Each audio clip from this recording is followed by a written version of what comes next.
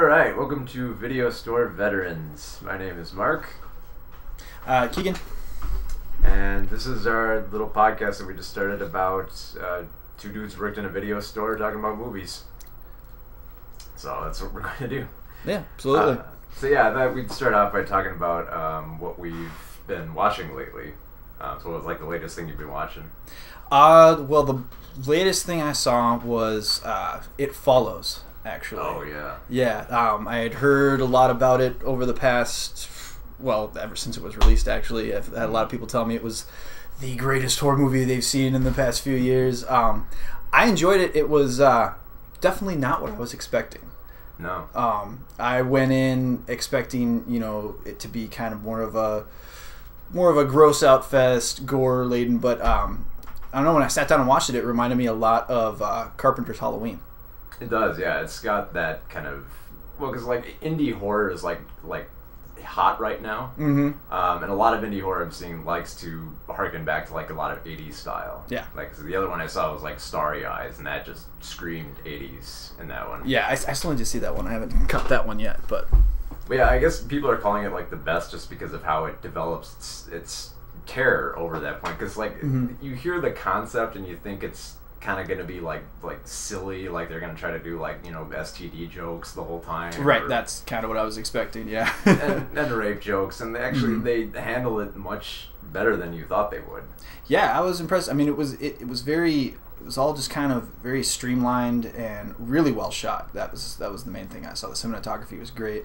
And the young cast, it seemed like they were told to act but not overact, and kind of more think about what they were going to say before they said it. I mean, that's just kind of how it seemed. It seemed very natural. The acting seemed very natural. So yeah, there are moments in the movie where there's nothing happening. Yeah, but like the characters just work at that point. Like there's just like a lazy Saturday afternoon. Yeah, and they just nail that. Yeah.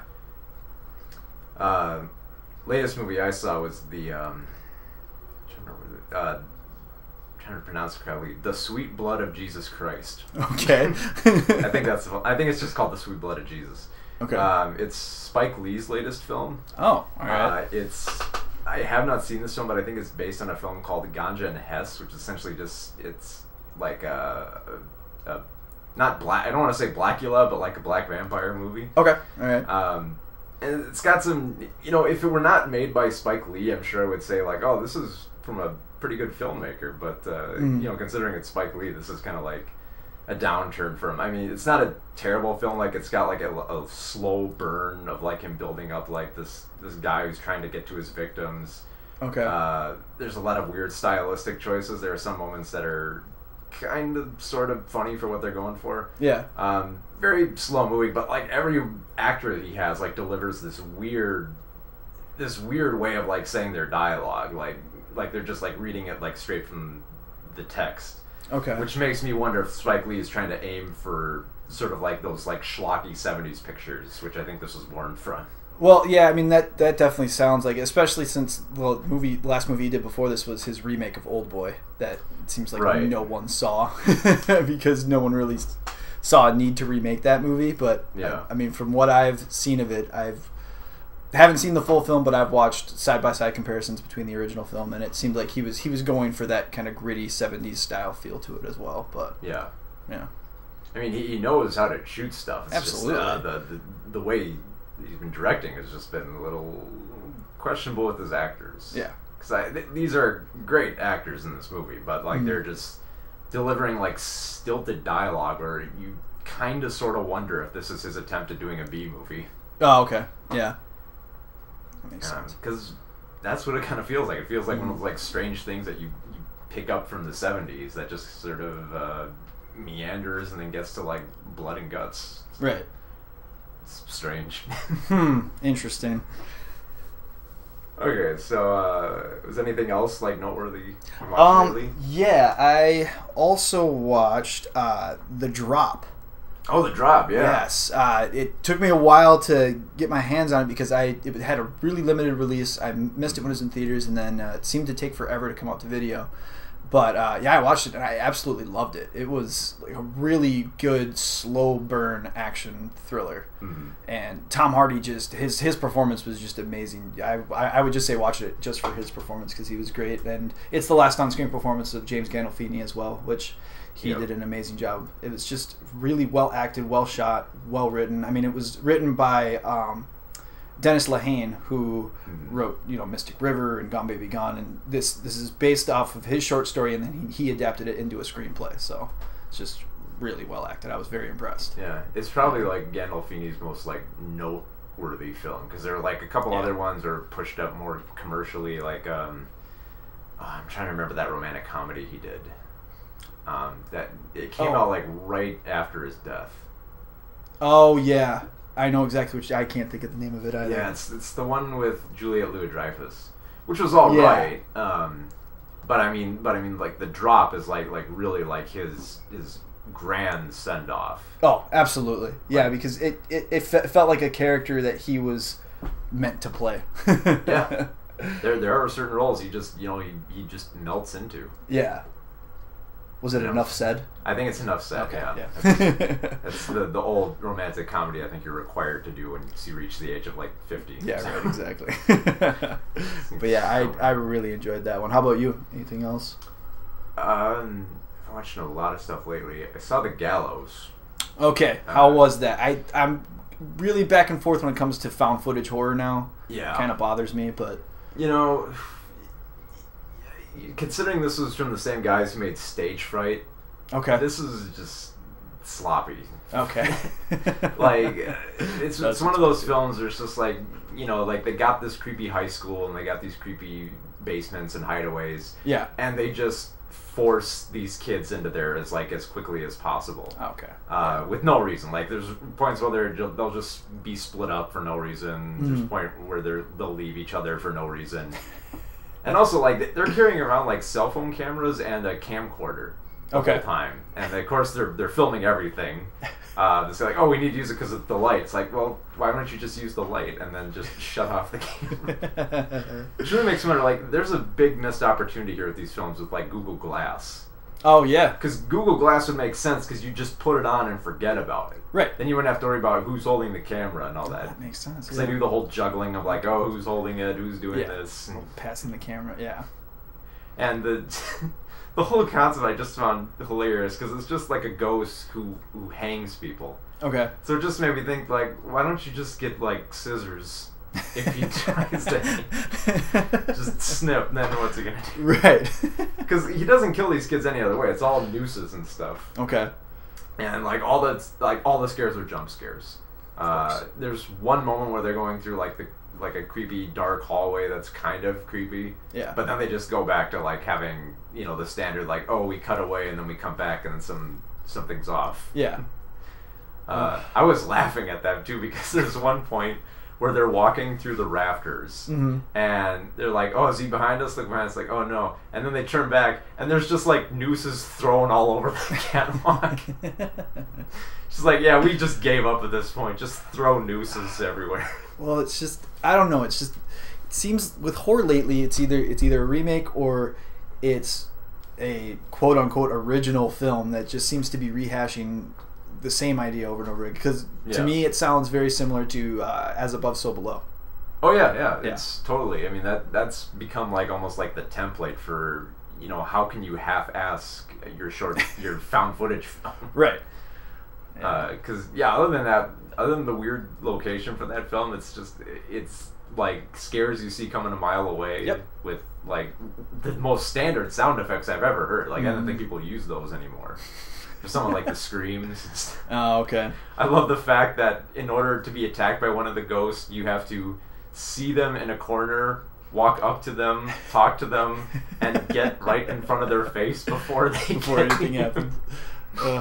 Yeah. It's lazy. But yeah, I mean, like indie horror is like trumping like commercial horror right now. Like especially like with It Follows. Like that was one that got an extraordinary amount of press for being so small. Yeah. So people are taking note of these directors. Oh yeah. Well, and I like how the majority of the indie horror I've seen lately is kind of calling back to the heyday of horror, which was the 70s. Like, I mean, you know, with It Follows, like I said, that reminded me a lot of John Carpenter's Halloween, whereas like the Babadook, that reminded me a lot of Polanski's Rosemary's Baby. Oh yeah, I felt a lot of that with the camera work and, you know, just the lead actress's performance. I still cite that as the best horror movie I've seen in a long time, is the Babadook. That is the movie was awesome. Yeah, I mean it's quickly becoming a benchmark. Like, and I'm really, they probably won't, but I'm hoping that some of these directors like bleed into stuff like VHS and ABCs of Death. Yep. Because those are like, you know, I'm on the fence with a lot of them, but they're amazing to see these directors. Yeah. Just come out and just show what they got for like horror, and that they're getting recognized. Yeah. Like, I don't even like that much of what's that guy's name? Like Nacho Figado. Okay. Something like that. He was the guy who did Open Windows and Time Crimes. Oh yeah, I remember Time Crimes. Yep. Yeah, he like his films, I think like their story I think could use a little bit more, but visually he's just impressive. Like, he's doing stuff that no other horror director is doing. So it's a great time for horror if you're looking. I mean, if you're seeking it out, if you're just looking at like commercial horror, you're like, oh, that's so terrible. It's like, well, you gotta look for indie stuff. And because you're getting movies like Ouija and all that stuff. It's like, how do I see something awesome like It Follows, and then a month later I see Poltergeist, which doesn't even want to try. It didn't. It was just like, okay, here. Yeah. It was. Oh man, and you know, I was actually excited when that movie first started, because it kind of got me right away when it laid the groundwork of this struggling family that's, you know, they're trying to make ends meet, and the father doesn't want to accept it, and I was like, okay, the family dynamic's working. Yeah. But then once they tried to start the scares, I was oh, okay, like, we're just gonna get all of these clowns, and the tree is going to have Mr. Fantastic's arms and reach through the entire house and grab this kid. It's just. I was out at that point. They're totally gonna like rip off Raimi by having to go all through the house. Yeah, exactly.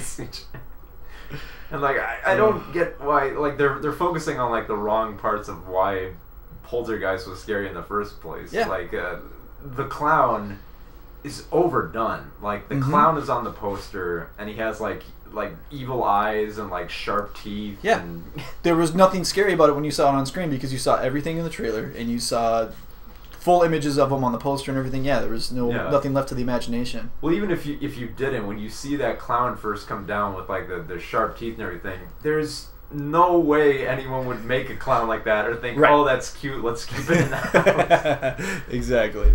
So they don't even address, just like, oh, let's just leave the clown there and it'll do its thing. That movie, I knew I wasn't gonna really enjoy it going in, because I love the first one so much, but I didn't know it was gonna be that lazy. Yeah, it's just a poor attempt, and for Sam Raimi to put his name on it, I was like, oh, okay. I get the feeling like he might have started on it and said, no, this ain't working. Yeah, probably. Yeah, I don't know about that one. So, Ant-Man. The man who controls ants. Yes. How do you sell that? With his witty banter. Oh man, this is, you know, I think this film is more admirable just for the fact that it came out rather unscathed after all the crap that went on behind the scenes. Yeah. That was my one of my main thoughts coming out of the movie. I was like, wow, this is a lot better movie than I expected with having that much production problems. I was really surprised. Yeah, I mean, for like as many people as it bounced off of, like, you see like the screenwriter credits and like how many people were involved. Yeah.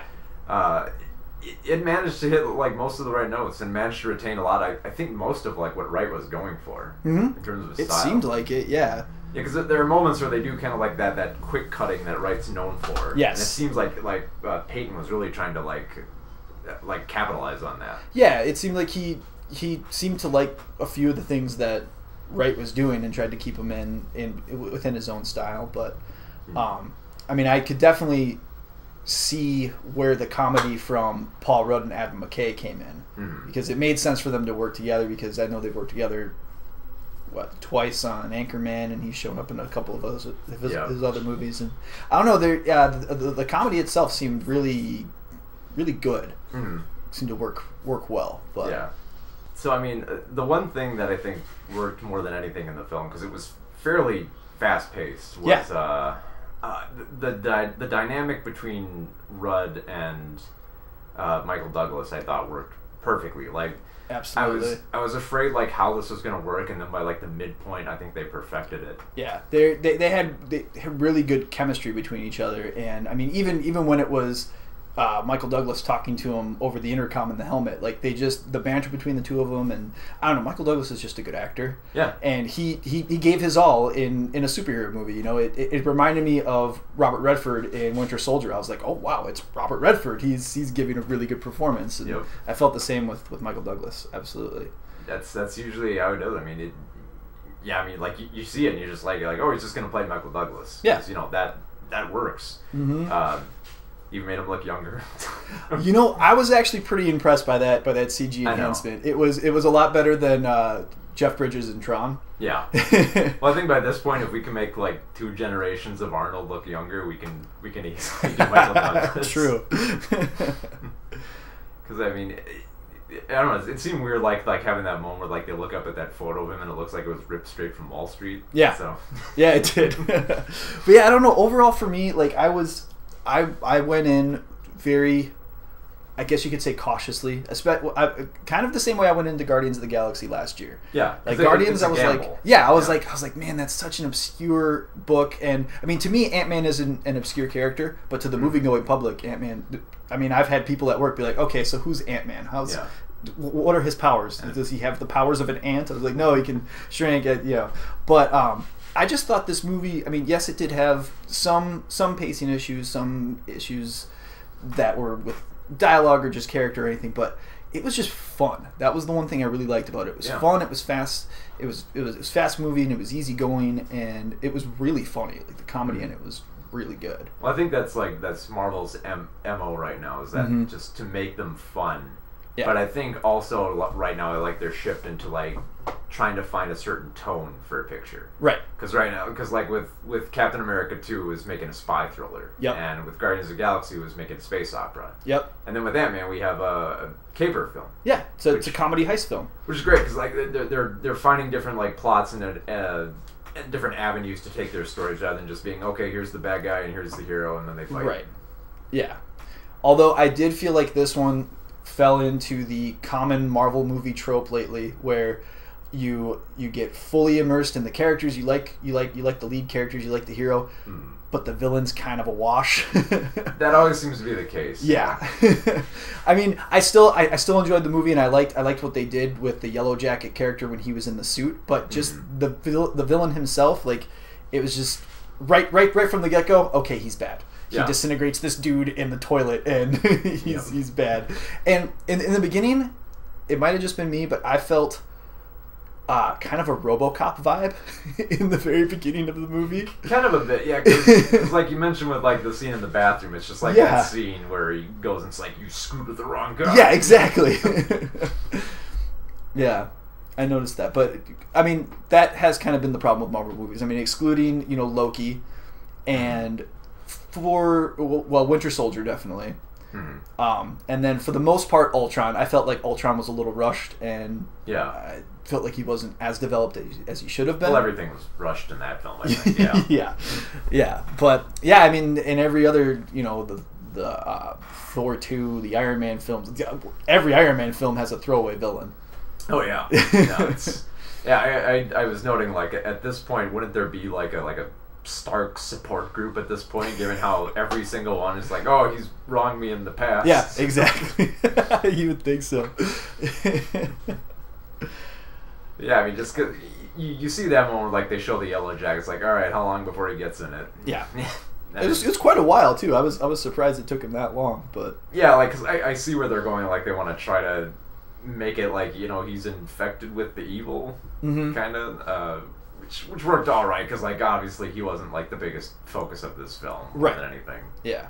Because usually I think that's where they're going with some of these films, is having them be throwaway villains if they don't fit the plot. Like, I mean, because you could almost take Yellow Jacket out of the film and it would still be pretty incredible. Yeah, absolutely. I totally agree. And the one thing I was kind of worried about was the effects, because the effects I saw in the trailer, I was like, all right, those look a little cheesy, a little unpolished, but I mean, a lot of the action sequences worked really well, I thought. Oh yeah, for as much CGI as there was, yeah, it was very impressive. You know, it's no Honey, I Shrunk the Kids. So. Right. Well, and adding those comedy moments, those levity moments, really helps boost those scenes too. So. Well, I think because like having them be self-aware, so that they can actually like sell it. Yeah. Because like they're not gonna glaze over the fact that this is a guy who can control ants. It's kind of weird. So. Right. Which I'm glad. Like I didn't want them to just go nonchalantly like, oh, okay, I can control ants. So. Yeah. They didn't want to go the whole Green Lantern route and be like, I control green things. Yeah. And just... Which, that seems to be, like, the best route. For, like, I can kind of see the points where Wright wanted to leave based on what they did with the script. Yeah. Namely, just including the Avengers. Mm-hmm. I think, because, like, he's been working on this since, what, like, 2006? Yeah, they said, I think I read almost 10 years he had been trying to make it. Yeah. So I remember back in 2006 it was like a big deal. Like they said, like, Wright is going to write Ant-Man. Yeah. Yep. Yeah. And I'm trying to think of when that original test footage landed. That was... Ooh, that was... It's like 2012 or maybe that was, before I then? think that was like 2011. Yeah, that was pretty far back. Yeah, it was. And I remember it didn't hit the internet for a while. Like, they kept that under wraps for a while, and then they finally released it. But yeah, I mean his like you said, you could definitely feel his style in it, but it was a little more watered down. Yeah, I mean, no one can match like his perfect style of like cutting that. Yeah, this is sort of like someone's like student attempt to get that close, right? Which they almost kind of do. Like you can see like shades of Wright's writing in there. Yeah. Well, and I found it funny when, even back when he was announced as to be working on Ant-Man, people were like, oh, he's finally going to make a comic book film. But we got a comic book film from him in Scott Pilgrim, which I thought was great. I enjoyed that movie too, but yeah. Yeah, I mean, for as much as like they shoehorn the Avengers in there, like, which you could kind of glaze over. Yeah. The script actually remains pretty solid. Yeah, for the most part. I still enjoyed that scene. I mean, it did seem tacked on. It seemed like something they're like, okay, well, we need to make sure people are knowing that they're watching a Marvel Universe film. Yeah. But I thought it still worked. I like Anthony Mackie as Falcon, sure, so it was cool to see him show up. And well, it was handled well because it of course, like, it answers like the question that everyone always wonders, like, well, why don't we bring in the Avengers at this point? Yeah, which is what everyone asks at every single individual film. Yeah. So I think finally to address that, and then just throw them into like Civil War at the end there. So right. Yeah, and the mid credits and end credit scene, I thought those were interesting. They raised some good questions about what's going to follow in the remaining films. Yeah. Up to Infinity War, but the mid credit was, I think, like much more of a better note to end on than just like the preview of Civil War. Yeah. Which is like I kind of got the same vibe at like the end of the first Captain America movie. Right. It's like there's a really awesome movie coming up next. Exactly. we just want to make sure this is coming next year. Yeah. It was hilarious. The screening we went to, there was one guy who was really excited at the mid-credit sequence. Oh, really? Like, he just went in there like screaming, like, oh, I know that hero. Yeah, I know who that is. Well, and I liked, it was funny because the screening I was in, I was expecting more of a reaction when they made the reference to Spider-Man. Oh, yeah, yeah. Yeah. It was surprising. Teeny reference, but it was small, but like it made like everyone in the row that we were in go nuts. Yeah. And I'm sure. Wondered why. Yeah. Well, yeah. And I was like, oh, did they reshoot that? Was that originally planned to be part of? It makes you wonder. Yeah, kind of like where the parts they wanted to change Wright's script. So you can kind of feel that through there. Yeah, but I mean, once I heard that, I was like, okay, well, the people working on the solo Spider-Man film need to take some notes on the way this script was written, because Spider-Man should be that fun. Yeah. Absolutely. We shouldn't have the brooding Spider-Man that we've had for so long. Yeah. Yeah. Which I don't I didn't mind like Amazing Spider-Man as much, but I enjoyed the first one. Yeah, the first one I kind of dug the direction they were going. I mean, because I don't know, because I already had my fun and bouncy Spider-Man with the Raimi films. Yeah. So I'm like, okay, let's see where they're going with this. But then like the second film is just like saying like, okay, we are gonna plan a series. So we're just gonna bloat this series up as much as we can. Yeah. This could have been 2.5 to 3 movies. We're just going to jam it into 2 hours and see what happens. Yeah. It's like, Marvel's been pretty good at like, keeping their tie-ins like very short. Yeah. And that was the main problem with Amazing Spider-Man 2. Mm-hmm. It's like, we're just going to open with like 15 minutes of something that has nothing to do with any of this story, but we'll leave it on the shelf. Yeah. Yeah, and I know that there's a deleted scene on the Blu-ray that they said they were going to try to get into the film where Peter's dad isn't actually actually alive, and I don't know. And then I read recently like what they were planning to do for the third film, and I'm really glad it didn't happen. Yeah, they're really getting a case of sequelitis there, where it's just throwing too much in the pot and trying to make it work. Well, I think it was really smart on Sony's part to bring Marvel into the mix and use that. Well, just use the marketability of the Marvel Cinematic Universe. Oh yeah, yeah. I mean, you'd be crazy not to right now with all that. So yeah, I mean, like, how would you rank Ant-Man? The other ones. Okay, well, I was thinking about this because it's definitely like it was much better than I expected it was going to be. So automatically, it got a pretty high ranking in my mind. But among the like.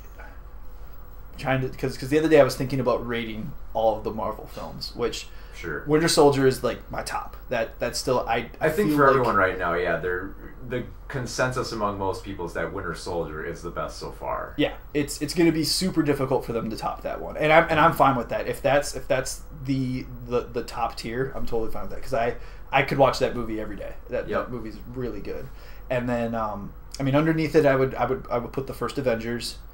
And then probably Iron Man, because I really like the original Iron Man, even though... I think everyone still does. You still go back and watch that film, and it's still really damn good. Yeah, I would say Ant-Man to me kind of falls right in the middle. It's definitely... I don't know, I would actually put it above the second Avengers film. As much as I enjoyed that movie, I felt Age of Ultron was kind of more of the same. Yeah. It didn't feel like it grew very much. I mean, we got to see more of Hawkeye, which was nice. Yeah. But yeah, it just felt like kind of the same old, and like we weren't getting the story that was intended. Yeah. It felt like there was a lot of edits. Well, just like everything about it felt rushed about how much they wanted to put in there, and it comes like dangerously close to having that type of like sequelitis, where it's like we got to throw all these characters in here. Yep. And we got to throw all these events in here to make them work. Yeah. And it eventually just boiled down to just them shooting robots on an island. So that was it. But yeah, I would definitely put it among the some of the better Marvel films. I would put it among like definitely under Guardians of the Galaxy, but but I would put it near like Incredible Hulk, because I actually really enjoyed Incredible Hulk. Yeah, I do. I mean, a lot of people really didn't dig that one when it came out, but I gotta say that's probably been the best Hulk interpretation I've seen yet. Yeah, absolutely. I mean, I really like what Ruffalo has done, but I liked Edward Norton in the role, and that movie just moved. It was a really good action movie. Like, it's never let up. Yeah, I mean, it's kept very tight and not that dense for being a Hulk film, which is what it should be, because it's more character than anything. So yeah, where would you put it? I would put it probably right below Guardians of the Galaxy, because it is sort of on that same tone. Like, it felt very, very fast and very tightly edited. And it just kind of like it kind of felt like it knew that it was trying to be like a superhero caper film. Yeah. And was just snapping quickly through it. So it kind of felt like it went by really fast. Yeah. But at the same time, like, a lot of elements worked. It's one of those things where you kind of might have to go back for a second viewing just to see how it all plays out, just because it zips so quickly through everything. Yeah. But for being as fast as it goes through it, I mean, they nailed everything that they needed to. Yeah, like I was shocked at how much story they fit into how quickly the pace was moving. Yeah, especially if we're doing like a Marvel origin film at this point. Yeah. And just to like, and I just like the fact that they didn't really leave any elements like hanging. Yeah. Like, obviously there's the tie into Civil War, but if you didn't have that, it'd still be a fine film that doesn't leave anything like, you know, if they never made another Ant-Man movie after this, you know, you'd still get everything you wanted. Well, and I actually like the fact, I like that you brought up the fact that it was an origin film, because it didn't feel like a heavy origin film, like we were just deep in the backstory and how the character became the hero. Like they laid out what Hank Pym had done in the 70s and 80s very, very quickly and just clearly, which was nice. And you're like, okay, that's what happened. You know, they just dropped you in and then they dropped you back to where you were.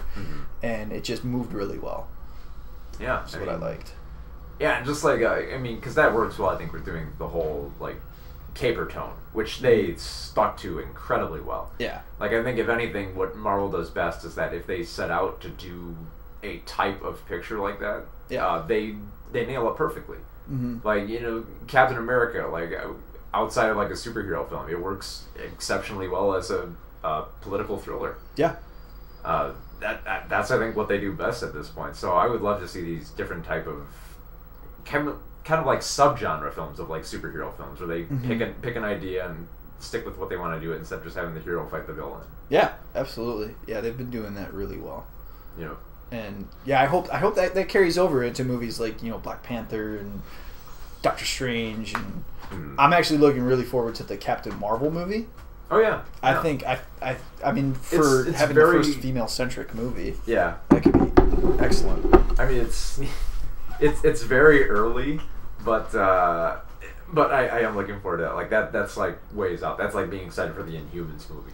Right. Which true. Yeah, you know, I'd be excited to see Inhumans. That one's after Infinity War Part 2, right? That kind of closes out. Yeah, it's kind of going to be like their Ant-Man. Okay. Like it's going to like bring up the rear of this. Wow. Unless they'll probably like change dates or something like that. Yeah. I know they always flip-flop them around depending on what DC does, or I don't know, whenever the next Star Wars is going to drop. So. Right. Well, yeah, because we're going to get one every summer for the next at least 6 summers. Oh man, there's a bomb you want to stay away from. Right? Clean up.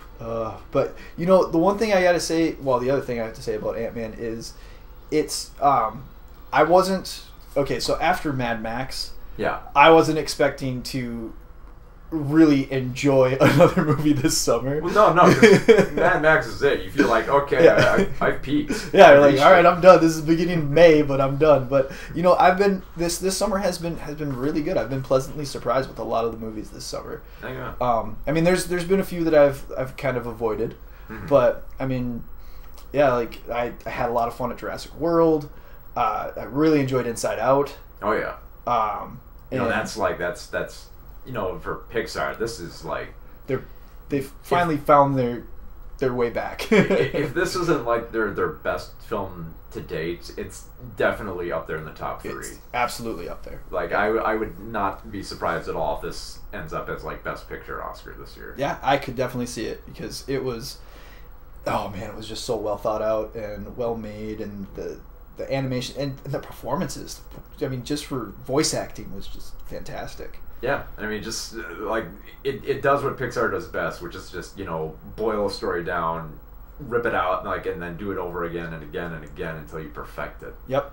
And I think they really did that. And yeah, and it does what like all Pixar films do, where it's like, let's see how fast we can make the audience cry. Right. Oh, it totally did. Yeah, absolutely. I'll definitely admit it. I was wiping away tears in that movie, because. Oh yeah. But yeah, I totally agree with that, because the script just seems so polished and so tight. Like there was no wiggle room to be like, oh yeah, there's a problem with that plot point. No, it was flawless. Yeah, especially like relating back to Minnesota.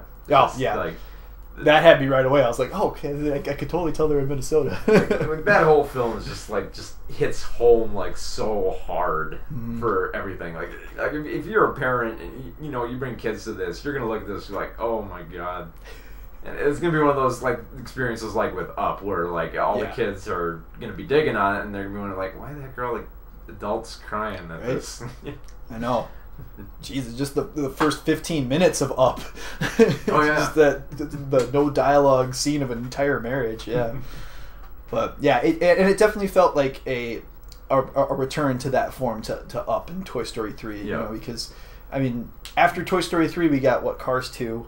Yeah, and then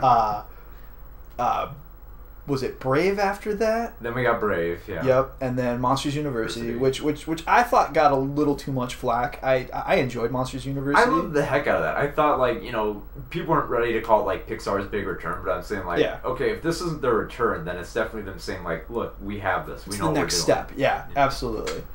I'm a little concerned about The Good Dinosaur with all the production problems that has been having. Yeah. Because I heard recently that, I mean, yes, they changed directors a while back, but they recently chose to scrap all of the voice work that they had and are working with a almost completely new voice cast. So.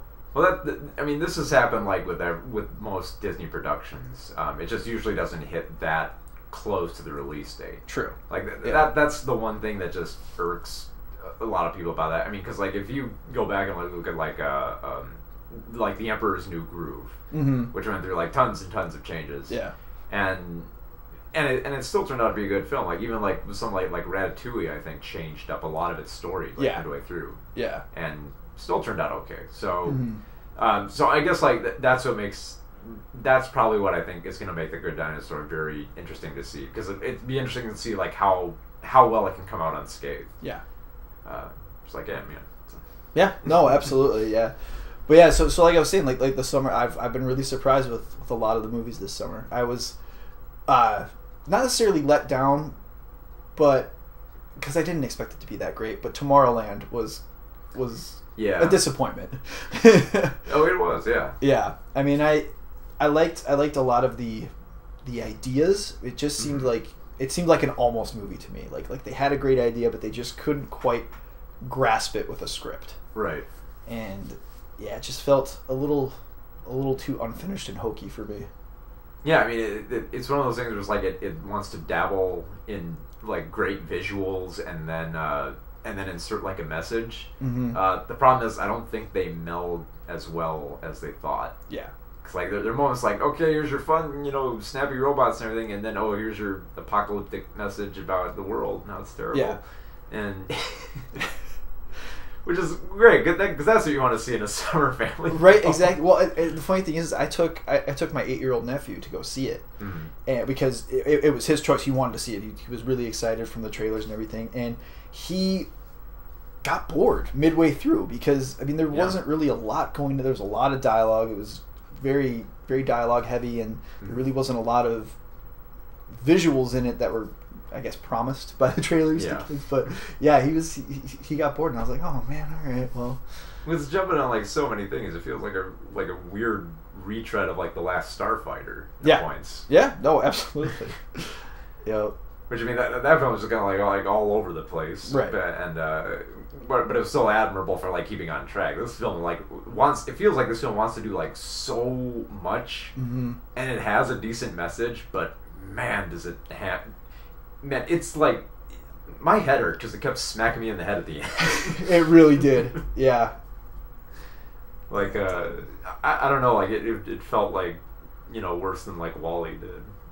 It was like WALL-E was at least subtle with it. It was as subtle as it could be. Yeah. That's what I like about the film. It was very very preachy, but it was kind of nice about it. Yeah. Whereas Tomorrowland, it gets to like that one point where it kind of loses you, where like the villain of the film like starts stating like why humanity's terrible, and it goes off on a rant for like 3 minutes. Yeah. Because feel like everyone supports the apocalypse and they run to it. It's like, should I feel bad for watching Mad Max? No, we should never feel bad for watching Mad Max.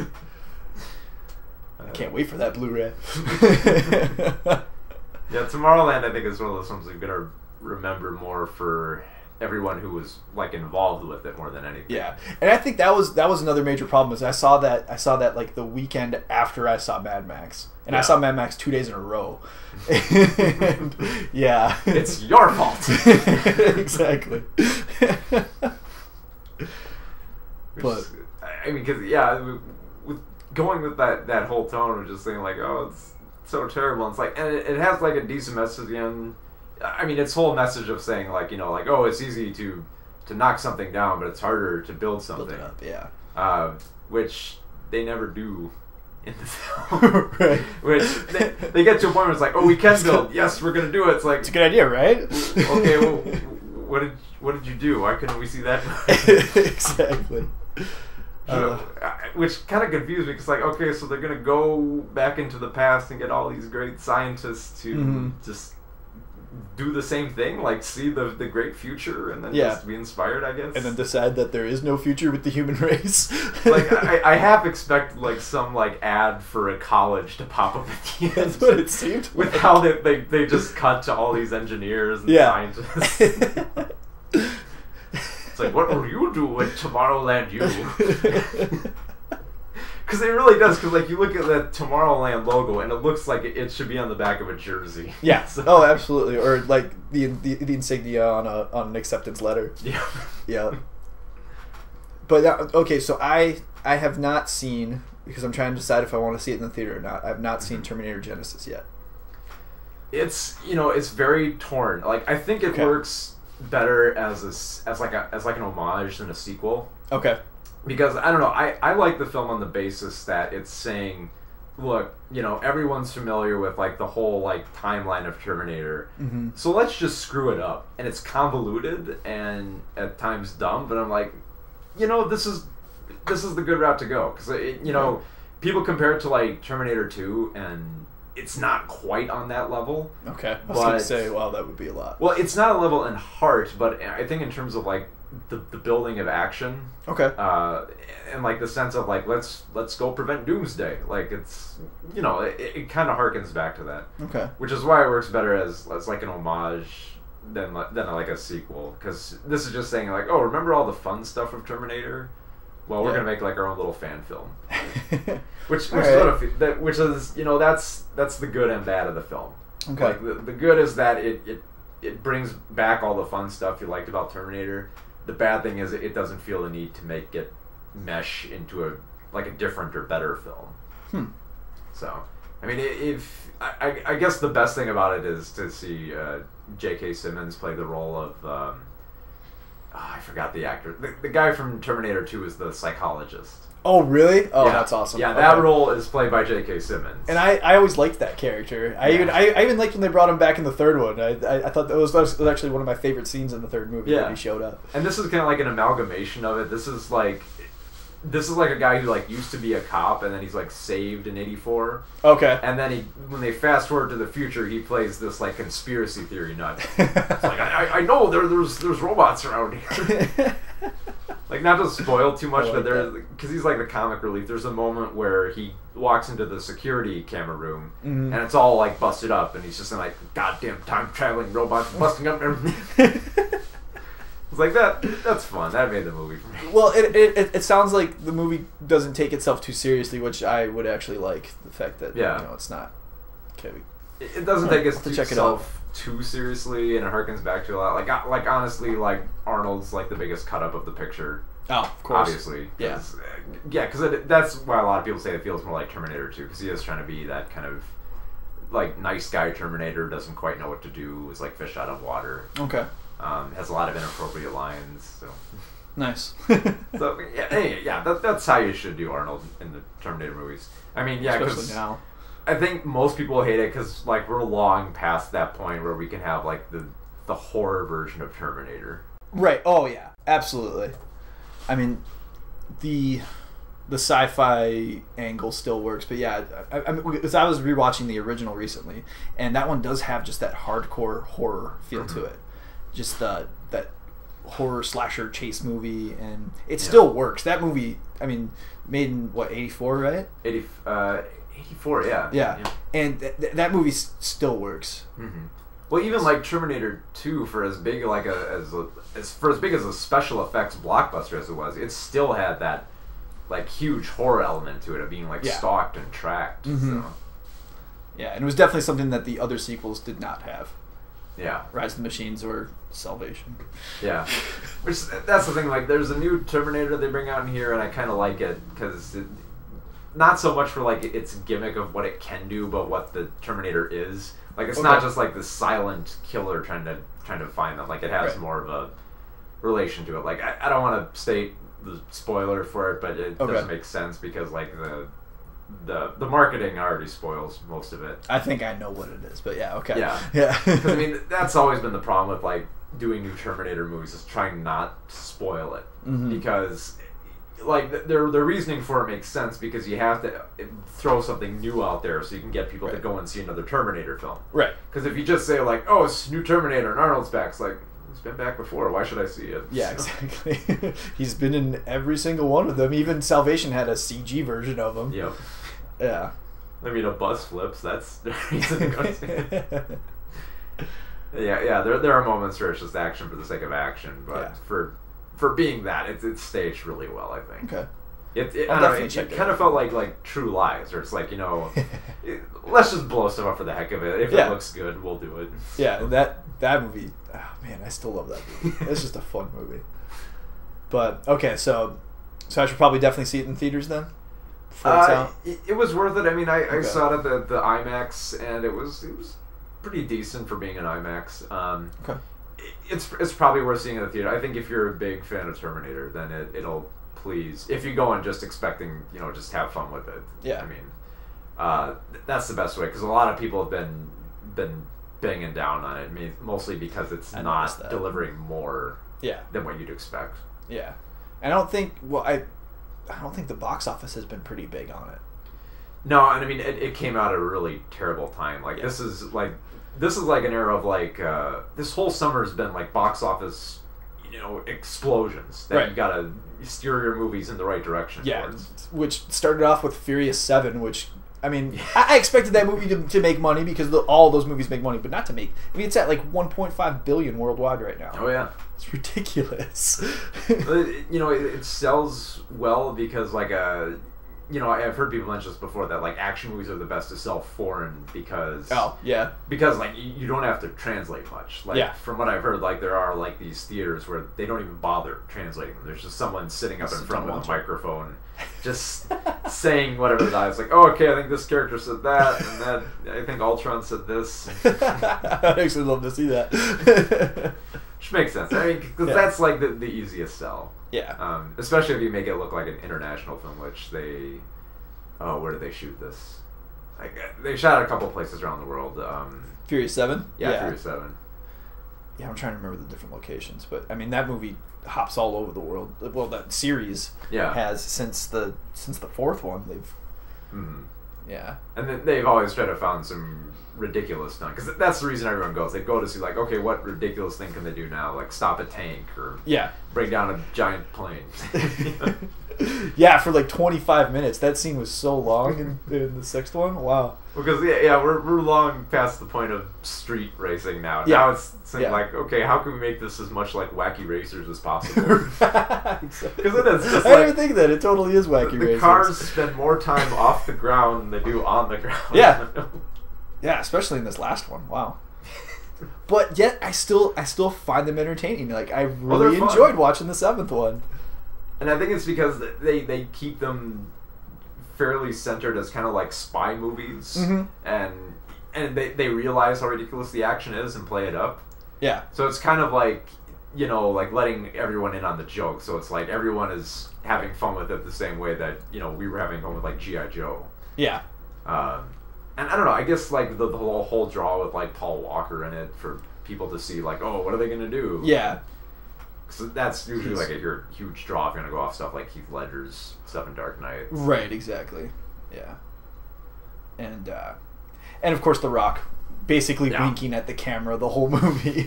Well, the few scenes. He's not even in the film that much. He still manages to be the best part of it. He absolutely did. We'll see how he does as Jack Burton. Yeah, that'll be interesting. Mm-hmm. But just the whole thing of them.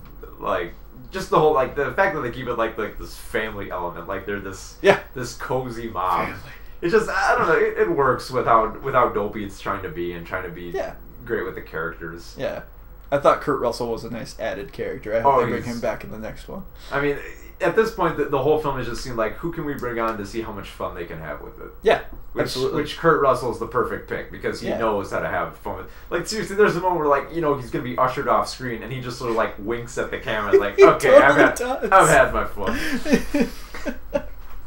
Yeah. See you in the next Escape from Whatever movie. Right, exactly. We'll see him in the next Tarantino movie. That's what I'm looking forward to. Oh, yeah, that's right. Yeah. Oh, man, this fall is going to be brutal. Oh, man. It's, well, not even just the winter. Like, Christmas in general is going to be nuts with all the releases. Oh, yeah. I mean, especially for, like, kids' films, too. Mm-hmm. Like the second Hotel Transylvania is coming out. Oh, that's right, yeah. And I'm really looking forward to that because I don't know, I really dug the first one. I loved the first one. Yeah, I'm looking forward to that. I can't believe it. Well, I was such a fan of them growing up that I can't believe that I'm excited for it. Mm-hmm. The Goosebumps trailer. The Goosebumps, yeah. I'm actually excited to see that movie. I mean, it reminds me of the horror-centric kids films that I grew up watching. Yeah. You know, so... I mean, I was a bigger fan of Are You Afraid of the Dark, but yeah, but this looks like a lot of fun because I think they're actually going to address kind of some of that nostalgia for it. I think. Yeah, and I was definitely more of a fan of the books than the TV series, but yeah, yeah, but yeah, I don't know. Watching the trailer, it reminded me of like Hocus Pocus and Gremlins, and you know, just the stuff I was allowed to watch when I was a kid because I was always interested in horror, but it was, you know. Well, I mean, a horror film that kids can watch, I'm all for. Yeah. So. Absolutely. That definitely has to happen. Mm-hmm. Like the other thing is the Peanuts movie. That looks just amazing from what I've seen from the trailers. That animation is just like it's crazy because it is CG, but it looks like the old animated Christmas and holiday specials that we grew up watching. I was really impressed by that trailer. Yeah, it's like this weird amalgamation between like doing like kind of like a Toon Boom thing and then doing it with like 3D. Mm-hmm. And I think just like the whole style of it and just paying attention to like the little details, like Pigpen's dust and then having the little marks of Woodstock, just all that attention to it. Yeah, like if this were done like any other year before this, I think they would have really half-assed all these elements. But I think now that we're to a point with our computer animation where it's not a question of like if we can do it, it's a question of like how we want to do it. Yeah. So if someone said like, how do we want to do the Peanuts movies? Like, let's make it look like the original. Mm-hmm. And they can do it now. Well, and it's remind me, who's the director again? Oh, it's one of the regulars from Blue Sky. I'm trying to remember. It's a familiar one. I think it's like, I want to say it's Du Bois. Okay, let's see. I'll look it up real quick here. I know this is kind of like the one thing that's kind of worrying people as the director. Steve Martino. Oh, Steve Martino. Yeah. Okay. Let's see what he... Okay, yeah, he worked on Horton Hears a Who. Yeah, so pretty much and the majority of Blue Sky stuff. Yeah, okay, cool. At the beginning. Which is a little worrying, but I think, based on what I've seen from the trailer, I think you can do it. The one thing that everyone was really worried about was that the trailer had pop music in it. Yeah, I'd heard that. But like from what I heard, they assured them, no, we are going to use like the original like jazz scores that they have for the specials. Yeah, but I mean, yeah, it did use pop music, but it used the Who. And I was like, oh, okay. Which, yeah, it'd be cool if they had the Who in there. Yeah. I mean, it's not like the Peanuts has never used like semi-popular music before. Yeah. Like I remember watching one called Flash Beagle, which actually did have a Flash dance song with, except they rewrote it to be Flash Beagle. Oh, nice. I think I remember that. Yeah. So yeah, there's a lot of great stuff, but I mean, yeah, keeping like that jazz tone to it is what kept those films, not so in your face, but also like very, very relatable. Yeah. Because that was the great thing about Peanuts, is that it kept the kids very. It kept them like kids for as like as adult dialogue that they were given. Mm-hmm. They it felt like they were kids. I mean, it felt real. Yeah, it felt real mostly because they were voiced by kids. Right. Which is the best route you can go with it. So. Yeah, and I love that they did that with this new one. I mean, the kid voice cast sounds spot on. Yeah. Yeah, I was surprised. Like really with impressed with Linus. I mean, that felt like I was taken back. 'Cause, I mean, like they've had different voice actors over the years, and like they've changed tone like every now and then. Yeah. But yeah, like that line is just like took me right back to the '65 Christmas special. Yeah. So. Absolutely. So I don't know. I'm a huge Peanuts fan. So yeah. I cannot wait for this. Well, you have to be if you live in Minnesota. Yeah. I point that out whenever I watch those, like, because I think in one of the Christmas ones, there's one where like you can see like a flyer in the back for like the St. Paul Saints. Oh, really? So, yeah. Oh, I'm gonna have to look that up. Yeah, and there's like tiny little nuggets of Minnesota here and there. That's really cool. Huh. There's another one coming out in December. Oh yeah, I pulled it up. It's the new Inarritu film. Oh, which he's already releasing a new one this December called The Revenant. Yep. And they just posted the teaser trailer. I think it was either yesterday or the day before. Yesterday I believe they did. Yep. It looks amazing. Yeah. Like it's still handheld. It looks similar to the way he shot Birdman, but it's like it's a period piece. Yeah. And yeah, with Tom Hardy and Leonardo DiCaprio, I'm totally in. And after how great Birdman was, I will watch him film two people talking in a diner. I would watch a whole movie. He's just such a great director, and yeah, he's been at it for years. I mean, yeah. I can't remember all the films, but he had like that Trilogy of Death series, which is incredible.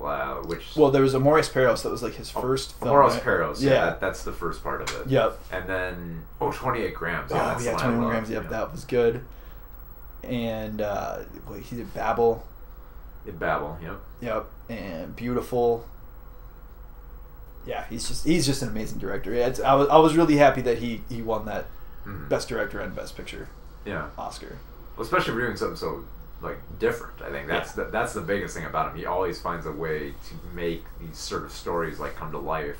Yeah. Just the way he works the camera. I mean, he's one of those guys like Alejandro, Gravity guy. Oh, Alfonso Cuarón. Yeah. He's one of those guys like he works the camera and you can tell it's his film. And that he's behind it, like giving his own style. Yeah, I mean, kind of like just like Edgar Wright. Like there's certain directors you can just look at the way it's shot. You know it's their film. And you know it's them. Absolutely. Yep, he's definitely one of those. But yeah, I'm really looking forward to that one. And then of course Star Wars will be out around Christmas as well. Yeah, no one's gonna see it. Yeah, no one's gonna see that one. That one's definitely not going to be the fastest to $1 billion. Another Star Wars. Wait, there's a new Star Wars coming out? I gotta say, I like that Comic-Con footage they showed. I still haven't seen it, actually. Well, it's great because the footage they showed at Comic-Con is all behind the scenes stuff. See, I like that. There's no clips. There's just like on set stuff. Okay. Which is just amazing to see because that's all I want to see. Like they just show all the practical effects. Like they show them getting in the Millennium Falcon on the sound stage where it's bucking up and around, and they're showing the sets and all. Like, oh man. All the creature designs that they showed just in that little bit of footage. Yeah. It was incredible. Well, I mean, when I heard that it was going to be Abrams, I was like, oh, okay. It's going to be in good hands. He's a fan. Clearly he's a fan. And yeah. From hearing that, it sounds like he's trying to keep it as authentic and just nostalgic as possible, which is exactly what it needs to be. Which I think is like the biggest draw of the film more than anything. It's going to bring people in. Yeah. Well, I mean, I watched that second trailer, not the tiny teaser that they released, but that second one that was released. Yeah. And I'll admit it, I cried at the end of that trailer. Like it totally got me when they showed Han and Chewbacca. I was like, all right, take my money, please. Yep. That's here it comes. Yep. And I mean, when that happened, like, 'cause when the first teaser came out, they showed the little droid, like, was it like B8? Yeah, it's like B88 or something like that. Yeah. And I don't want to say AT-88 because that's assassin. Yeah, that's right.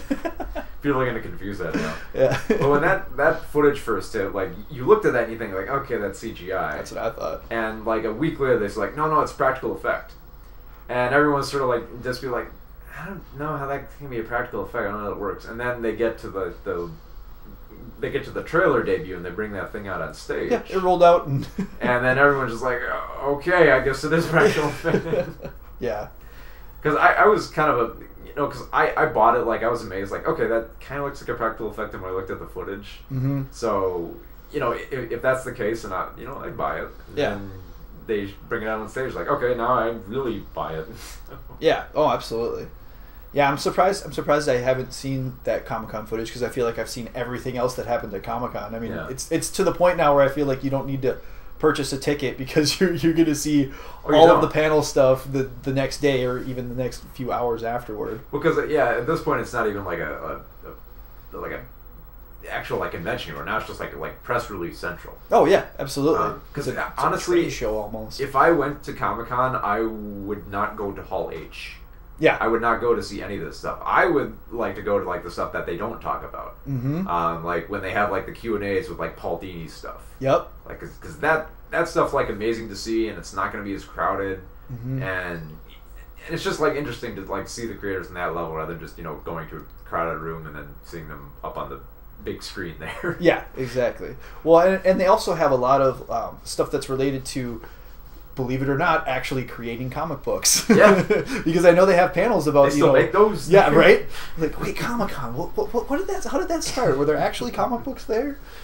But, yeah, and I know, I mean, well, I gotta say, the Suicide Squad trailer came out, and the new Superman v Batman Justice League prologue, whatever they're calling it, we saw all that, but the best thing I saw come out of Comic-Con was that Ash versus the Evil Dead trailer for the TV series.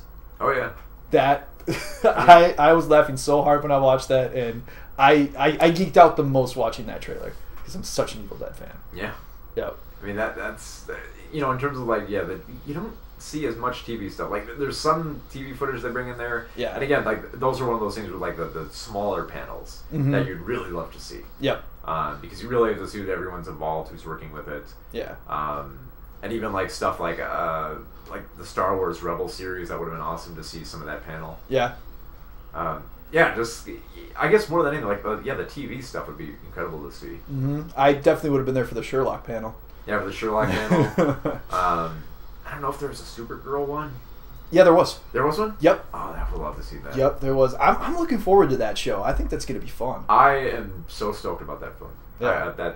That show. Because just, being able to do like a fun superhero series like that, which is the way you should do Supergirl. Yeah, well, that's what Flash is doing. Yeah. I mean, it has some dramatic tones, but it's overall fun. I mean, it's definitely, in my opinion, above Arrow. Arrow's a little too angsty for me. Yeah, Arrow's a slog to get to. Like, people's like, oh, it's great. Yeah, it does get great after you slog through 20 episodes. Yeah, that first season is rough. Yeah. Yeah. But, yeah, I loved Flash, and I got that feel from the Supergirl trailer, so I was like, okay, I'm definitely in. Yeah. I mean, the only other thing that I think that you need to watch on TV this fall is the Muppets. So I had not even heard that they were going to do that show until I was waiting in the theater to watch Ant-Man last night, and they had a trailer for it, like even just in the commercial part, like before the actual trailer start, and I was sitting there and I had no idea that they were making this, and I laughed so hard just at that trailer. I know. Like the fact that they're going for this Modern Family office style filmmaking, but with the Muppets, it's genius. And mock it too. Yeah, and completely mock it the whole way through. Yeah, I'm gonna force people to watch that show so it gets ratings, so they'll keep making it because. Oh, I don't think it'll have any question because you're already gonna have like kids turning into primetime just to see this. Right. And it's on ABC, so it's on ABC, and and adults are gonna love the heck out of this show just because it's Muppets nostalgia. Mm-hmm. That's about the best thing you could do.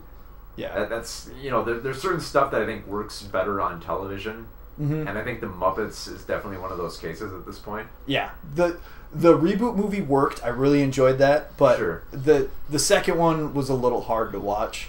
See, I liked it if it were in the context of like a TV series. Yeah, because on like a TV series level, it was really funny for what they were trying to do. It's just because like they're bringing like the whole like celebrity cameo thing, and I think they were doing that better than just saying like, oh, remember when we did the Muppet Show? Yeah. Like, now let's actually do the Muppet Show. Yeah. Yeah. So yeah, just certain movies will work better like that in series. Like I personally think at this point they should just do a Star Trek series. I totally agree. That's the only way I think like this series can go at this point. That'd be awesome. Yep. Yeah. Well, I mean, and look at Daredevil. I mean that movie. Yeah. I mean, Granted, I enjoyed that movie when I first saw it, but I was like probably like 14, 15. Well, it's like back then it was kind of like, okay, this is all we're getting. Yeah, so. They're like, well, Spider-Man did well, let's do Daredevil. But I mean, that show, that character just works so well as like a serialized format. Right. So that show just really worked. And I mean, now they're announcing John Bernthal, Shane, as Punisher. Yeah. I was like, oh, okay, awesome. Yeah. I think that's gonna work. And I'm looking forward to the Jessica Jones TV series. Oh yeah, that'll be interesting.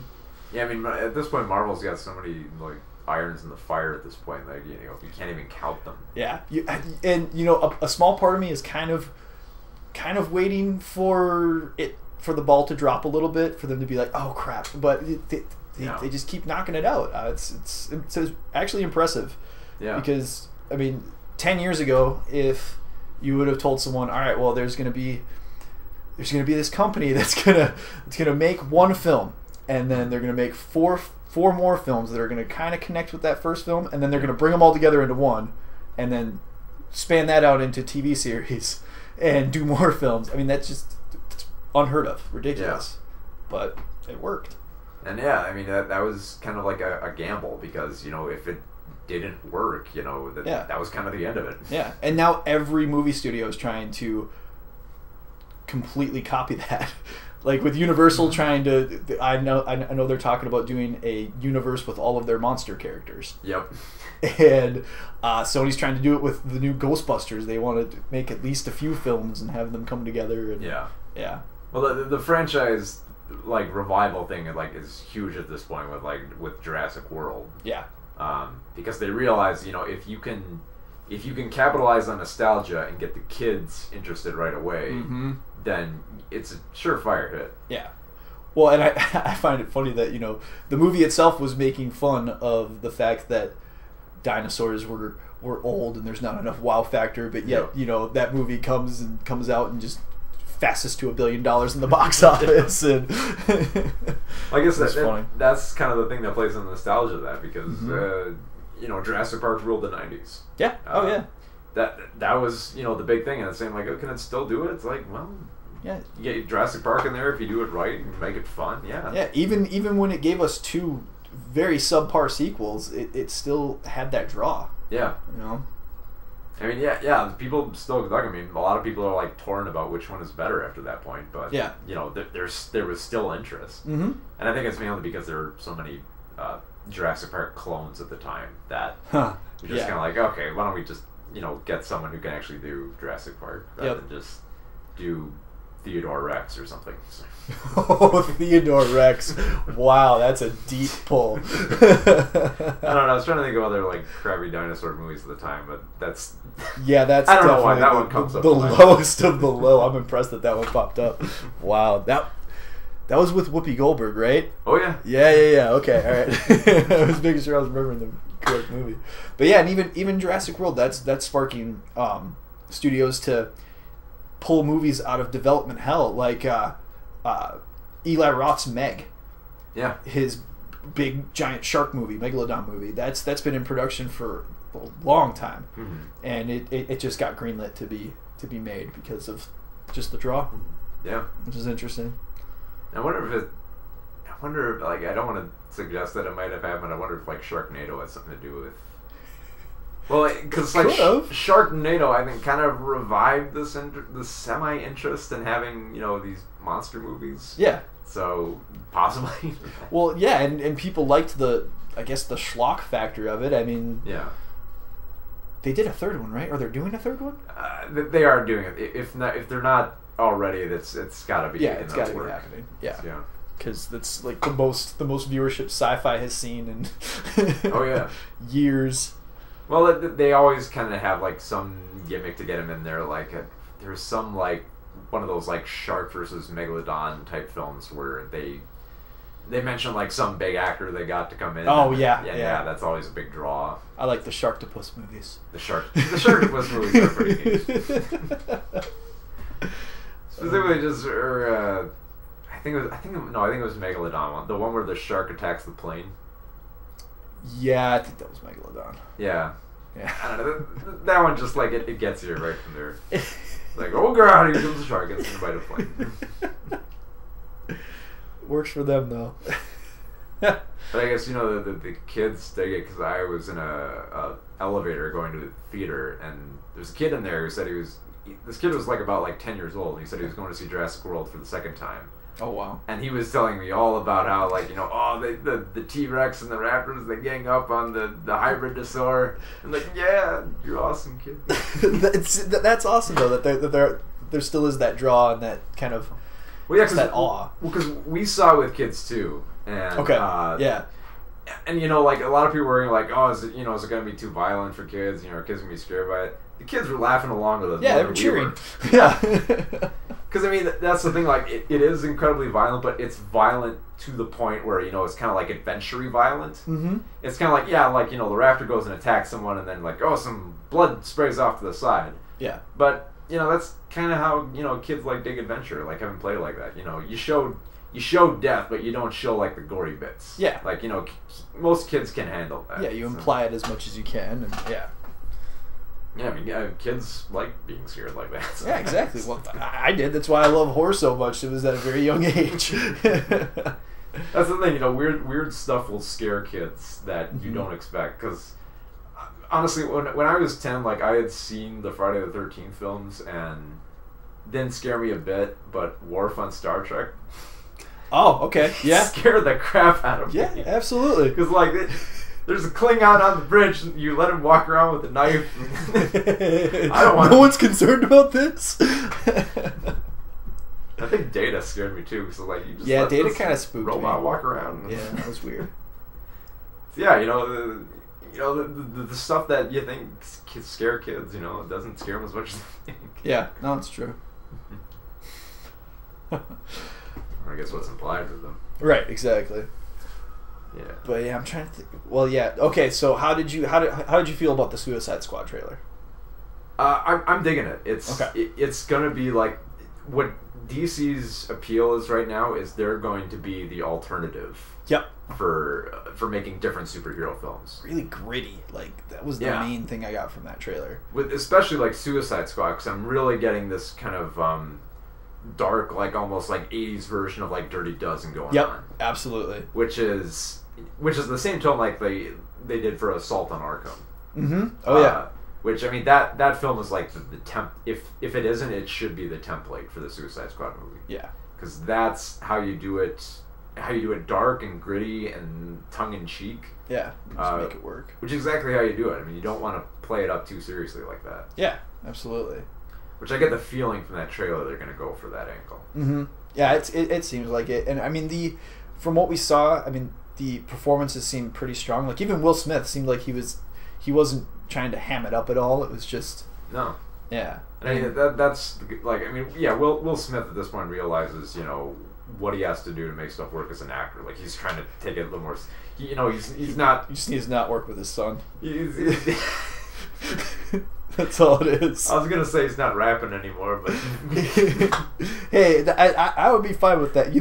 I kind of miss the '90s when he would release a movie and then release a multi-million-dollar selling single that would go along with the film. Yeah, I guess he's. I guess I should say he's far from the Fresh Prince days when he was exploding. Yeah, I do like Summertime. So. Right. I liked Focus actually. Did you see that with him? I was surprised at how well it worked. Yeah, because its structure is flawed, but for its direction and the chemistry between her and Margot Robbie, works incredibly well. Which you wonder how much of that's going to carry over to Suicide Squad. Yeah, that's exactly what I thought. Because I was like, because I know the history between Harley and Deadshot. So, and then Jared Leto, I thought. In the few seconds we saw him in the trailer, I was like, "Oh, okay, they're going this way." Yeah, they're just gonna make him nuts, which is gonna totally work. Yeah, which is great because at this point you have to do it with the Joker. Yeah, if you're gonna bring the Joker in there, you can't just sort of base it off of something else that's already been done. You have to make him stand out. Well, yeah, and it absolutely, and it's completely different from Nicholson's take, and it's completely different from Heath Ledger's take. So. Yeah. Well, from what we've seen, like, you know. Well, someone I forgot who said, someone mentioned that kind of like Nicholson was kind of more like the gangster Joker, and how Heath Ledger was more like the anarchist Joker. Right. And this one we're getting is like the big psychopath Joker. You know, like the more twisted one you're reading about in the comics. Yeah, I was gonna say, which tends to be the one that fans mainly like in the comics, is the psychopathic version of the Joker. Yeah. Yeah. But yeah, I don't know. I was really on the fence when they announced it, and then after seeing the trailer, I was like, okay, I could. Well, everyone is always on the fence whenever there's a new Joker. I mean, when even when like the first photos of like Heath Ledger came out, everyone was very iffy. Yeah, I remember that. If you look at that first photo, like it doesn't show you much of him at all. No. And honestly, you look at it, it kind of looks like Gacy. It did. Angle. Yeah, absolutely, it did. Yeah. So yeah, I mean, a lot of people are going to be hesitant at first, but you know, it's wait and see how they do it, and you know, hopefully they'll do it right. Yeah. One thing's true though, David Ayers is good at making movies about buttholes. So. he's good at making these villain pictures. Like, honestly, I can't think of anyone who'd be better suited for making a Suicide Squad movie at this point. Yeah, well, especially after seeing Fury. I mean, there really wasn't a truly likable character in that movie. No. I mean, that's the thing. I think what Ayers does best is like making these villains that you want to follow. Because before that, like the same year, he made Sabotage, which is the exact same thing. I still haven't seen that. Yeah, it's not a great film, but it's interesting to see the angle of just having these like crooked DEA agents. Oh, okay. Who just go like off the rails, and Arnold Schwarzenegger is not. He's not quite like the triumphant hero come save the day. He's kind of like the lesser hero. Okay. He's kind of like the lone Suicide Squad in this. Oh, okay, gotcha. Yep. And what was the other End of Watch? I really liked. Oh, End of Watch is incredible. Yeah. I mean, yeah, that was really good. I mean, that's the thing. I think at this point, Ayers is probably the best for doing like movies about very flawed characters. Yeah. Well, and it was. I thought he was a great choice as opposed to, just having Zack Snyder do everything. Right.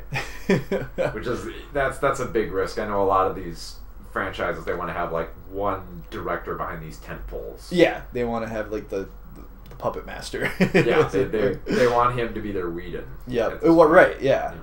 But when they announced that Affleck was not only going to star but direct and co-write the next Batman film, I was okay. I mean, because he's really shown his chops as a director, right? He's an insanely good director. Oh, fantastic! Yeah, Argo was excellent.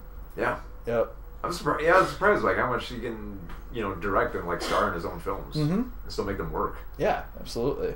So him doing a Batman film feels way too fitting at this point. Well, because I remember when they first were talking about like trying to coax him into the DC movie world, they were talking about having him do the Justice League movie. Sure. Yeah, and then they announced it was going to be Snyder again, and I was like, oh, okay. All right. I'm hoping it's just like a temp thing. Yeah. It's like it's one of those things like oh yeah, we're just going to do all the Avengers films. Like, right. Nah, let's send it over to some better directors. Yeah, right. Well, yeah, because we're getting for Infinity War, it's going to be the Russo brothers. Yeah. That did Winter Soldier. Yeah. They've been pressed with Captain America, and hopefully with Civil War. So yeah.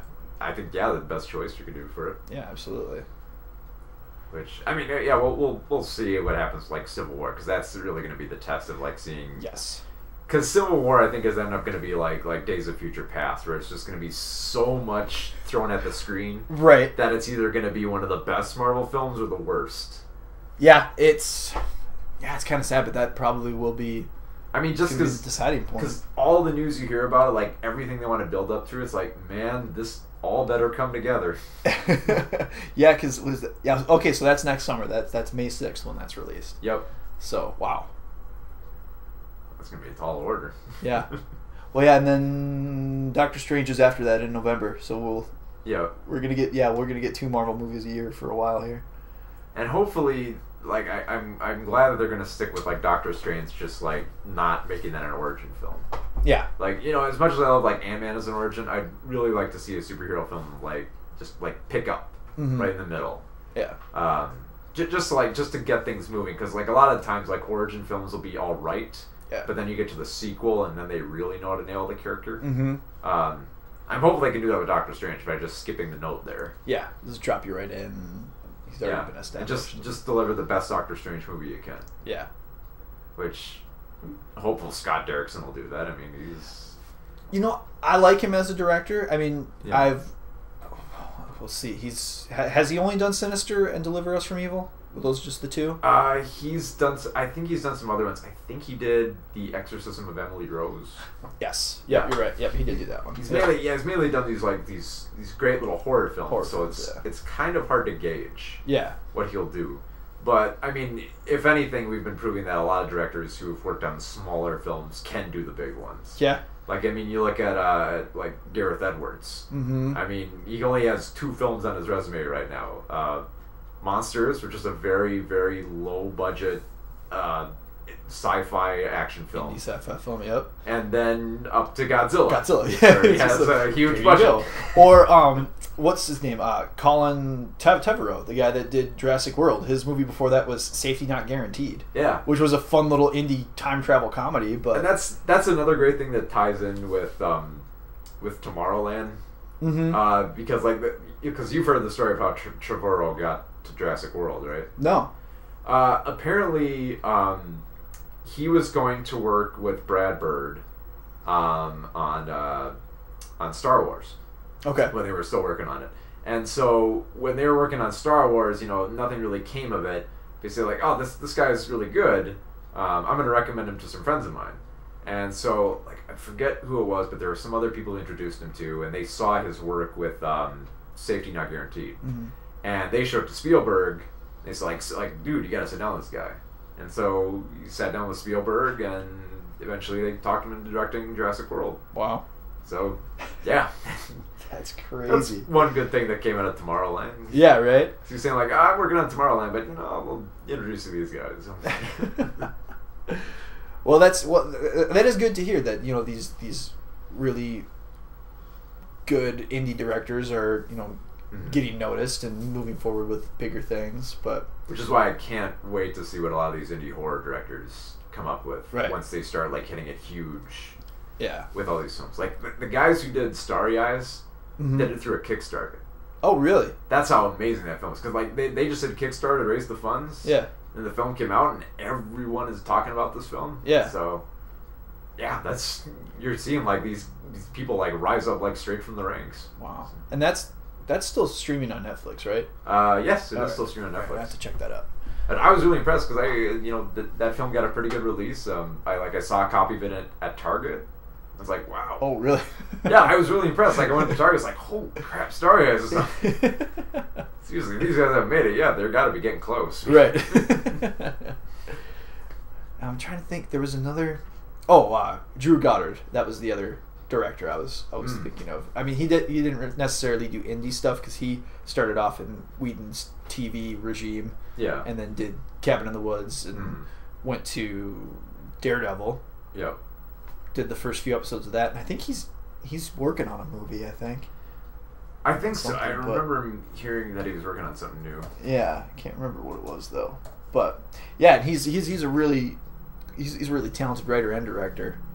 Because I loved Cabin in the Woods. I thought that was just great. Yeah. Oh yeah, that's the other big subject. Yeah, because he just has. Yeah, I think he's writing a lot. Yeah, he's fairly there. Yeah. Mm-hmm. He's still connected to the Sinister Six movie. That happens. Yeah, well, if it does, it'll be heavy rewrites. Yeah. Considering what they were planning on doing with that third Amazing Spider-Man, apparently they were going to have people brought back from the dead. Like there was going to be some form of resurrection that was. Yeah, that news dropped this week, and everyone's like, "Okay, no, thank you." We're gonna do some stupid stuff. We're gonna bring back. Yeah, I'd rather go back to a teenage Peter Parker, but apparently they're not going to tell the origin story again, or are they?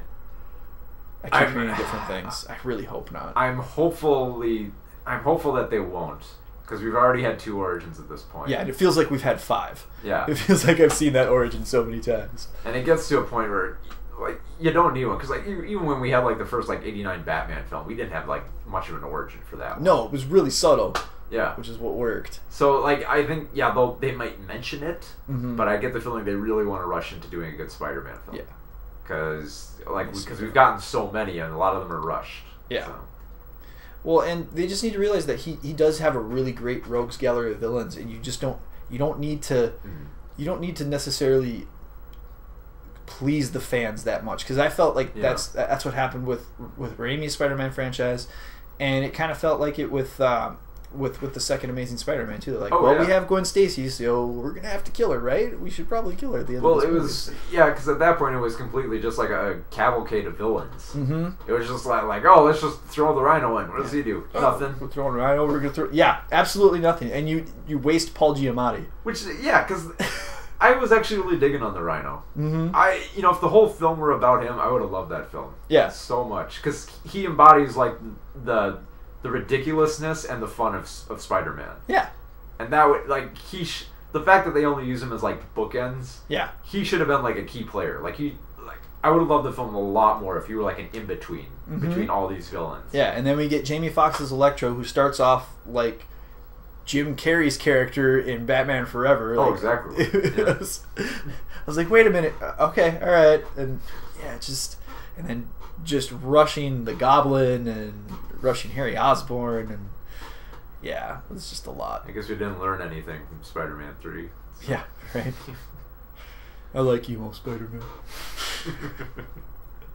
All right. Well, I guess why don't we end with you have like a recommendation? A new film someone should check out. Recommendation? Yeah, I've got my list here. Hold on, let me check my list. You do yours first. I got to look up my list here. Okay. I'm gonna say for something that's new out on DVD right now, I would say probably Ex Machina. Ooh. I think that is one of those great little sci-fi films that rose up from theaters. Everyone took note of it. Mm-hmm. It's the best sci-fi film I've seen this year. Yeah. Before I saw Inside Out and Furious 7, I was gonna say it was the best of the year. So. Oh wow. Yeah. Okay. And I've been hearing that. I still need to see it. I almost bought it the other day when I bought it at Follows, but I purchased it at Follows first, so that'll be my next purchase for sure, because I've heard nothing but great things about that movie. Oh yeah, I would not be surprised if unless there's a cavalcade of great films this fall up for Oscars, it might have a shot. Yeah. What do you think the chances for Mad Max are when it comes to the Oscar race? I mean, probably not Best Picture, but I'm just saying, just probably, I can only say the for sure's, visual effects. It'll get nominated. It would be nice. I think it would be nice to see it get nominated for soundtrack. Yep. I would love to see an editing Oscar for that. Editing, probably for costuming. I would hope so. Yeah. Just because of the design and everything, and production design. Definitely for editing. Yeah. Definitely for editing was amazing. Be nominated at least. Yeah. But yeah, I mean, probably won't get any actor nominations. Best Picture is a tough sell. Yeah. I mean, unless there's nothing this fall that competes. Well, I know. James Gunn is a voter now. Right. Yeah. That's so he can sway enough people. It could be. So we're gonna get Ant-Man. Right. Exactly. But yeah. Okay. So for my choice, it is a short film on YouTube. I'm sure you've seen it. A lot of people are talking about this right now. Is Kung Fury? Yeah. Oh my God! I was completely blown away by that. It was just such a punch in. It was a roundhouse kick to the face of '80s nostalgia, and the fact that it was a crowdfunded project. It was it Sweden that it was made in? In Sweden? I'm gonna say Sweden just because it seems like something they do. So. Yeah, but it was absolutely hilarious if you're a fan of 80s action movies, 80s video games. It just hits every note. I could not stop laughing. Well, that trailer blew everyone away. Oh, the trailer was amazing, and then I was like, okay, well, I don't know how they're going to be able to carry this on for a movie, but those 30 minutes go by really fast, and it was just, I absolutely loved it. I could not stop laughing. I've watched it several times since. But yeah, if you have an affinity for that stuff, it can work. and I mean, you're seeing a lot of these directors who know how to do that, who can capitalize on like the goofy stuff, but still make it work. Yeah. Like one series that I always recommend to people is Danger 5. Oh yeah.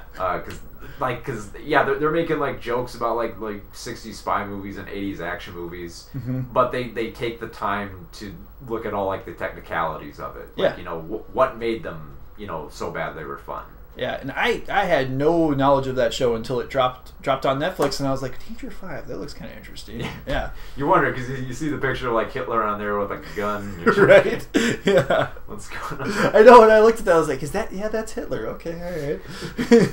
Those guys are great. They were the guys who made the Italian Spider-Man trailer. Oh, right, yeah. And from what I understand, like a TV station in Australia said, like, we want to do a project with you, and they gave them like 3 pitches, and the third one they wrote was Danger 5, and they wrote it as kind of like a suicide one, thinking there's no way they'll pick this, right? And they ended up going with it. Oh, that's awesome. But yeah, and Kung Fury is streaming on YouTube. You can watch it for free in 30 minutes. It's which awesome. is strange because I see people bootlegging it. That's funny. How much effort did that take? Yeah, I'm not giving them the ad revenue. I'm going to download it. I'm gonna download it. Oh, wow. That's shocking that people would bootleg it. All right. Well, yeah, that's how lazy they are. Yeah. That's just lazy. Right. So it's been Video Store Veterans. Yes. Mark. Keegan. All right. See you later.